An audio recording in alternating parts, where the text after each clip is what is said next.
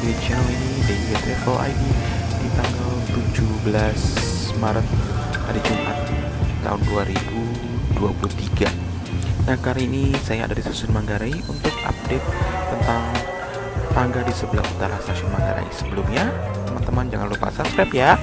Oke, kita langsung ke tangga yang tambahan ini. Kalau dilihat dari konstruksinya, sepertinya ini tangga manual ya. Seperti itu. Semoga saya salah ya. Sebenarnya tangga manual itu lebih efektif karena tidak tergantung dengan pergerakan mesin, tapi dia bisa langsung naik ke atas. Kalau dilihat sih sepertinya nanti kita ke atas juga sepertinya tangga manual, karena ada besi penopang untuk tangganya ya teman-teman. Kalaupun memang eskalator, riskan akan rusaknya lebih tinggi karena itu terletak di luar. Sedangkan teman-teman tahu sendiri, apabila hujan, stasiun Manggarai itu di beberapa sisi itu seperti air terjun. Kalau teman-teman tahu ya, jadi banyak tetesan air. Jadi kemungkinan untuk eskalator rusak itu cukup besar. Jadi kemungkinan dimungkinkan untuk tangga manual. Jadi juga maintenance-nya juga tidak terlalu ribet ya kalau misalkan menggunakan tangga manual. Nah, bisa dilihat di sini, dan di situ bisa dilihat ada fondasi untuk tangga ya teman-teman. Tapi baru di peron 6 dan peron 7.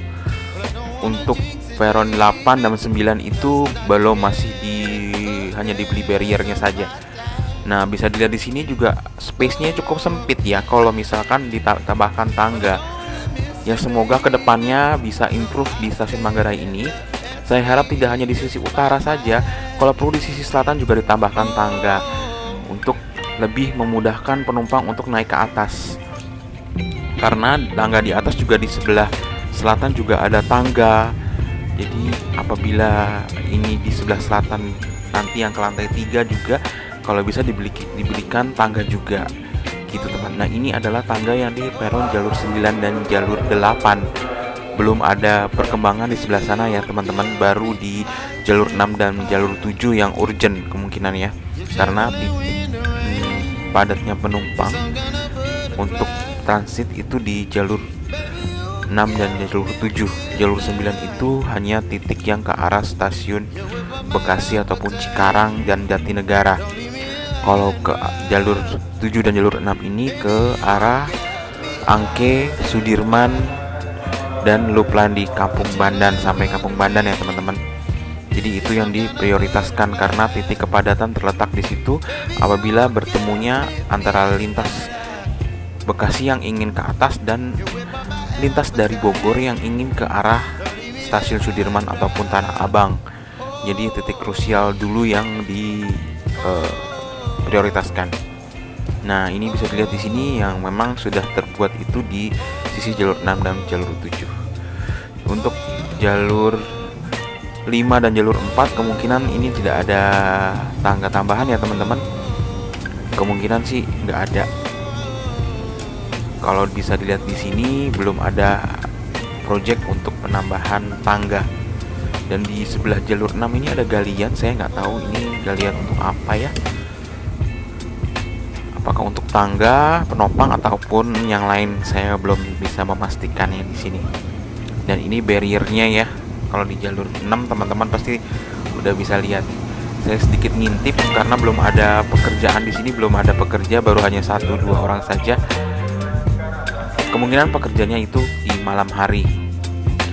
Dan ini adalah titik krusial kenapa loop line kadang terhambat di stasiun Matraman dan stasiun Jatinegara. Karena seperti saya yang sudah bilang sebelumnya, di titik ini komuter line itu menjadi satu jalur. Jadi jalurnya bergantian antara kereta jarak jauh dari arah stasiun Manggarai ke arah stasiun Matraman.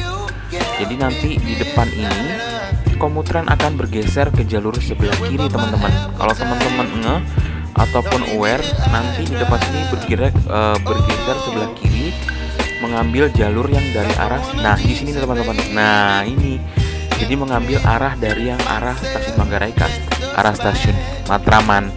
Jadi itu yang menjadi titik mengapa terkadang komutan itu tertahan lama di stasiun Matraman dan tertahan lama di stasiun Manggarai yang mengarah ke stasiun Jatinegara.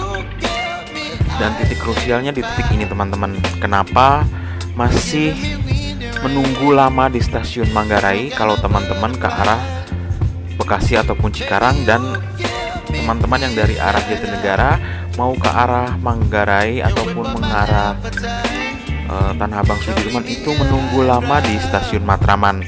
Karena di titik ini komuter lain menjadi satu jalur.